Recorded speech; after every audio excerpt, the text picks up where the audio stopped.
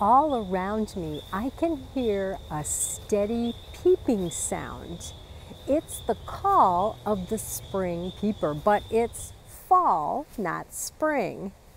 Spring peepers are notorious for their resounding choruses in spring, in mating frenzies in vernal pools.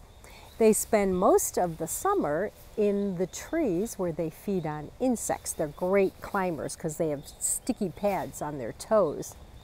However, in fall, you can hear it, they continue to peep. Nobody knows for sure why they do this, but most scientists think it has something to do with environmental conditions. Today, it's kind of cool and damp. There is certainly less sunlight than there is in summer, and the conditions are very similar to the mating season period of spring peeper frogs. So perhaps they are just responding to the conditions. Nobody knows for sure. The Latin name Pseudocris crucifer refers to the X on the back, crucifer meaning X, Latin for cross, on their back, and that's a great way to identify these frogs if you're lucky enough to see them.